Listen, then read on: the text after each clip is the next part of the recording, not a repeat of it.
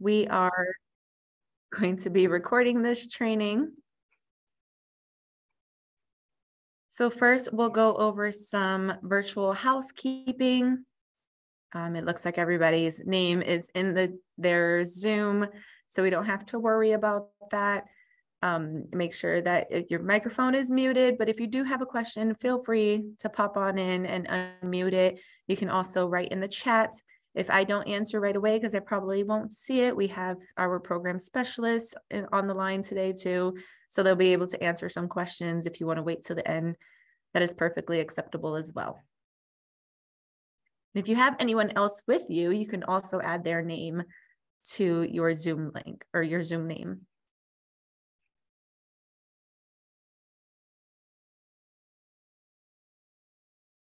So we'll get started. So school lunch professional standards regulation. So again, just emphasizing that this is for school lunch. We are going to be talking about the regulations and how it sets the minimum standard for the hiring of school food service directors and sets minimum requirements for annual training for all school nutrition staff. We'll talk later more about like the specific requirements for hiring food service directors and the training requirements for all kitchen staff. So the purpose of professional standard requirements is to ensure that the school nutrition personnel involved in the National School Lunch and School Breakfast programs have the knowledge and skills to manage and operate the programs correctly and successfully. So as you know, it takes more than great cooking skills to run a school nutrition program. And that's why we have those professional standard requirements.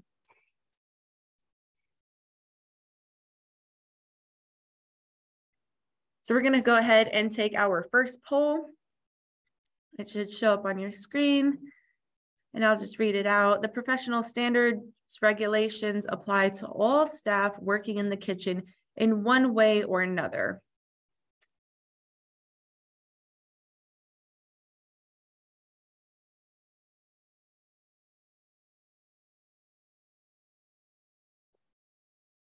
So far, we have 100% on every answer. Everyone who answered. Yes, that is true. So in one way or another, the professional standard regulations apply to all staff working in the kitchen.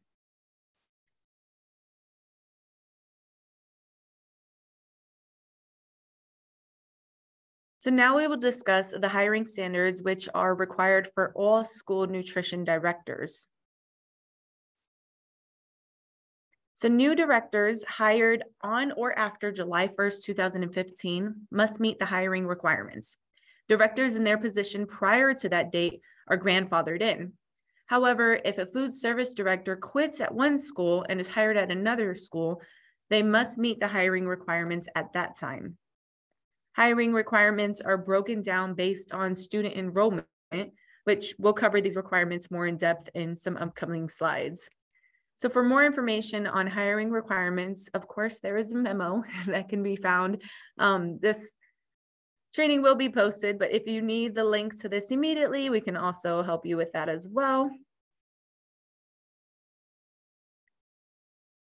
So for districts with enrollments over 10,000 students, the hiring requirements for new school nutrition directors requires the applicant to possess a bachelor's degree or equivalent education experience with academic major in specific areas. So those specific areas are going to include food and nutrition, food service management, dietetics, family and consumer sciences, nutrition education, culinary arts, business, or a related field. Or the school nutrition director is required to possess a bachelor's degree in any academic major and state recognized certificate, or a bachelor's degree in any academic major and at least 5 years experience in management of school nutrition programs. So again, this is for a food service director with an enrollment of over 10,000 students. So we'll go down a little bit. So for districts with enrollments between 2,500 to 9,999 students, The new school nutrition director would need to possess a bachelor's degree or equivalent education experience with the academic major in specific areas, which would include the same areas mentioned in the previous slide, which are also at the bottom of this one. Or they possess a bachelor's degree in any academic major and state recognized certificate for school nutrition directors, or an associate's degree or equivalent educational experiences with academic majors in specific areas, and at least 2 years of relevant school nutrition program experience. So a little bit less than the over the 10,000 students.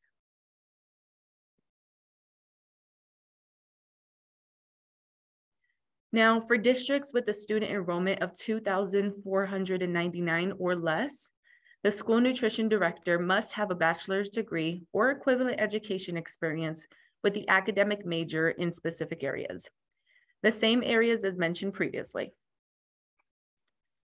Or they should have a bachelor's degree in any academic major and state recognized certificate for school nutrition directors, or at least 1 year experience of relevant food service experience.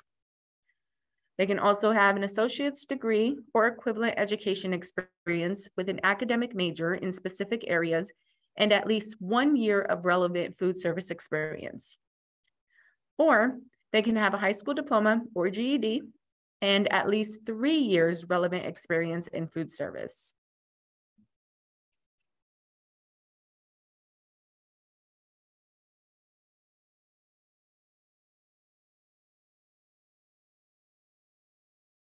So new food service directors or school nutrition program directors at schools with 2,499 or fewer students are also required to have relevant food service experience rather than school nutrition specific program experience. So state agencies like us may consider documented volunteer or unpaid work as relevant experience for new school nutrition program directors in districts with 2,499 or fewer students.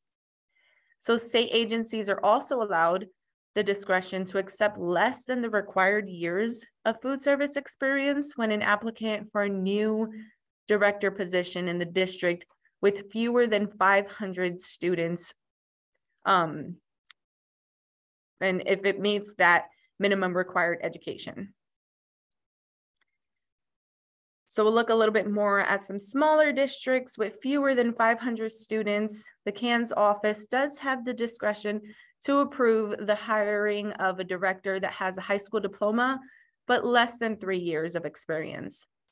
So districts must contact the state agency as soon as possible if this situation occurs. You'll be asked for the following information: the name of the applicant, applicant's education level, relevant school nutrition program experience or food service experience, date of food safety training, which must be a minimum of 8 hours, or date of planned food safety training within 30 days of hire. So a description of hiring process or how you announce and advertise the position, a description of why this applicant was the best choice out of the other applicants. I have spoken to schools recently that they're like, well, this is the only person who responded, and I understand completely. As long as you let us know what your process was and why you decided to go with this choice, we'll work with you to create a corrective action plan to ensure this person receives the proper training and can be approved as a food service director. You are allowed to pay the salary of the applicant out of the food service account once hired, while they work on the corrective action plan. So we'll go ahead and jump into our second poll.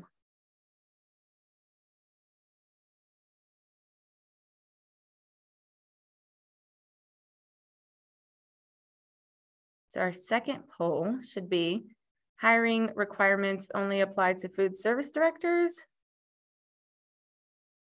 or the professional standards hire requirements only apply to food service directors. True or false?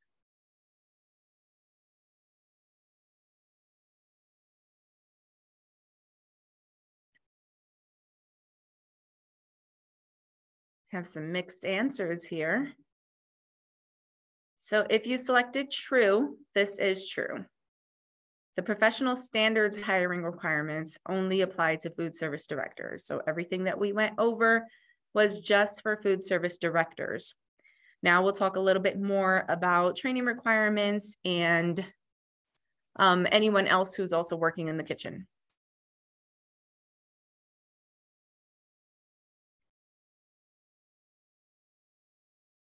So the annual training requirements are 12 hours of training annually for directors.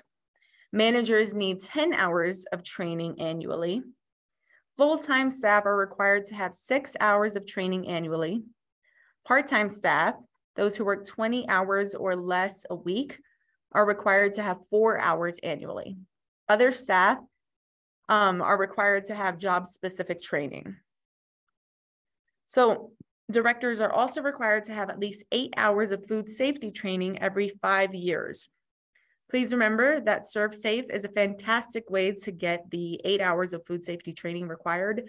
However, ServSafe is not required. School directors can also obtain 8 hours of food safety training from other sources if they need. For example, the Institute of Child Nutrition has a fantastic 8-hour food safety course that food service directors can take if they cannot get into a ServSafe class before their training expires.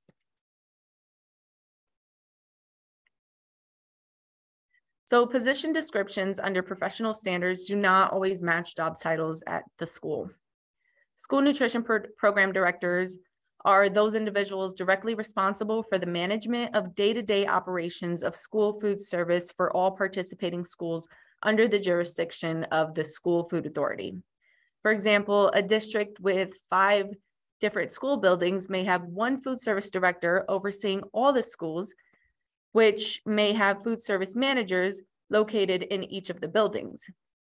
So school nutrition program managers are those individuals directly responsible for the management of day-to-day operations of school food service for a participating school within the district.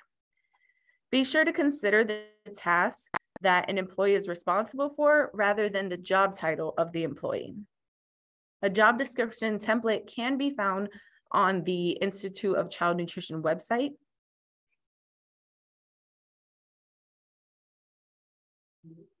So of course, many kitchen staff are wearing many hats. We have some shared roles. If the school nutrition program director is shared between multiple people, for example, the business manager, administrative assistant, principal, whomever, the individual that plans, administers, implements, monitors, and evaluates all aspects of the program is considered the school nutrition program director. So program director duties may include sanitation, food safety, employee safety, nutrition and menu planning, food production, procurement and purchasing, financial management and record keeping, program accountability, and so much more probably. Only the person who performs most of the school nutrition program duties must meet the training standards for program directors. So keep in mind, this person must also meet the hiring requirements mentioned earlier in the presentation, determined by your enrollment numbers. So annual training requirements apply to food service management companies as well, at the school, as well as the food service director. So schools within FSMC typically have 2 food service directors, one that is employed by the FSMC and one that is employed by the school. Typically, the FSMC food service director conducts all planning and other aspects of the school nutrition program. The school food service director typically oversees the contract with the FSMC. We still encourage the school food service director to have enough knowledge about the program to ensure that the FSMC is doing their job and doing it correctly. So keep in mind that if we visit for a review and there's a fiscal action related to a menu, the funds are taken from the school, not from the FSMC. The school food service director must meet all hiring and training requirements, including 8 hours of food safety training every 5 years. So the school must also maintain documentation for FSMC compliance. For more information about this, like I said, there's always a memo, SP05 2020, number 5355. And we can also provide you with that resource if you need it. So here are some examples of other staff who may require trainings based on the professional standard requirements. So custodians or food delivery drivers that play a role in the preparation and serving of food, or monitoring refrigeration, food temps and inventory sheets, that would fall into the professional standards requirements. A business manager who completes free and reduced price meal applications throughout the entire school year would also be considered a part-time position with food service. Another example is your point of service person. If you have the same person typically sit at the point of service, they would also be considered part-time and required a minimum of 4 hours of training annually.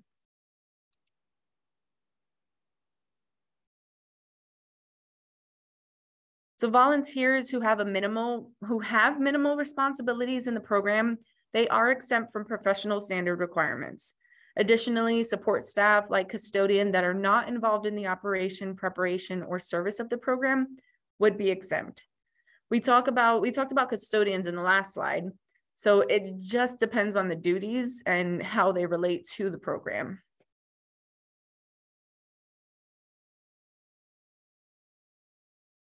Also, other exempt staff, office staff processing meal applications or providing other school nutrition support for a short time would be exempt. However, if this person helps processing applications throughout the entire school year, as previously mentioned, professional standards need to be followed.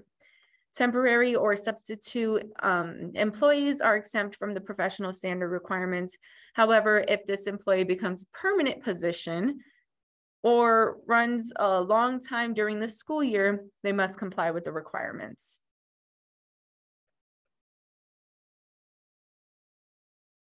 So training hours to be counted toward the annual training requirements must fit into any of these categories. So we have nutrition at 1,000, operations at 2,000, administration at 3,000, communications and marketing for 4,000. Training should focus on day-to-day management and operation of the school nutrition programs. Training must also be job specific and intend to help employees perform their duties. For example, the 8 hours of food safety training a food service director needs every 5 years would count as 8 hours of training during the year they acquire that training.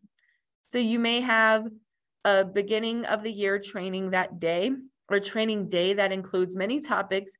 Be sure to only include the ones that relate to food service and fit into the categories mentioned above.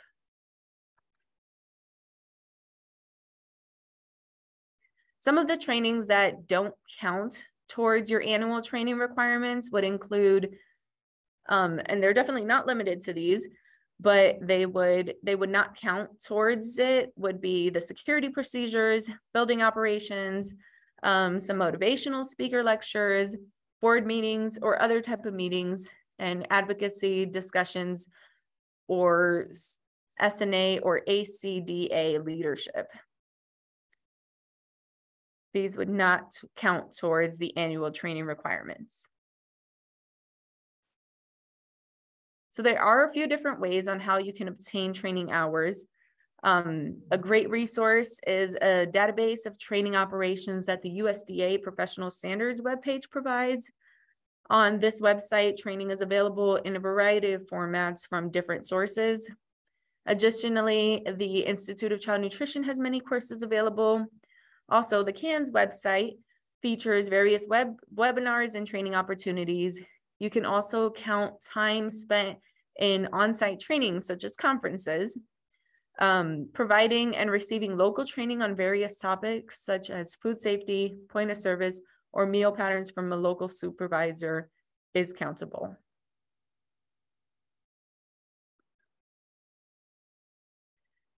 So now, after you've completed these trainings, school food service authorities must track completed training hours. Things to track would include the employee name, date of training, the length of the training, and training topic area. A simple spreadsheet or Organization of paperwork would meet requirements. Remember that CANS does have a professional standards template on our webpage that you can use to log all training for the kitchen employees. It contains all of the required elements that must be tracked. And also keep certificates provided from online trainings and in-person trainings as documentation for the trainings. So we'll jump into our final poll here.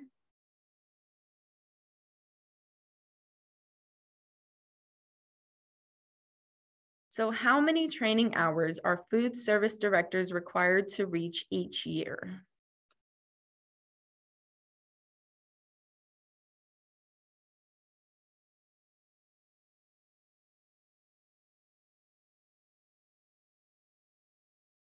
So 12 hours, if you entered in 12 hours, you are correct, which was everybody. Yes, 12 hours is the requirement for food service directors to reach each year. So we'll go ahead and open it up for you to ask any questions. If you do have any questions, you can either unmute or you can just pop it into the chat. I can't see. So were there any in the chat? I'm not seeing any questions in the chat right now.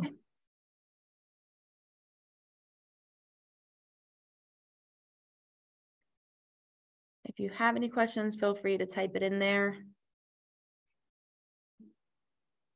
We have a question. Are we required to have a director? That is a great question. Rob, can you go a little bit more in depth with that? Yeah, schools that are on the school lunch program are required to have a director. So the person that is in charge of the day-to-day operation, in charge of the menu planning, the tasks I think Cinda maybe touched on earlier. It might not be your title, but you would be the person we would be considered as the director. So if you're overseeing the operation of what's going on in the kitchen, that's most likely you'd be the director in that. If you have further discussion or questions on it, we can chat with you later on. But yeah, director is required. At least one director is required at every school district. Thank you, Rob.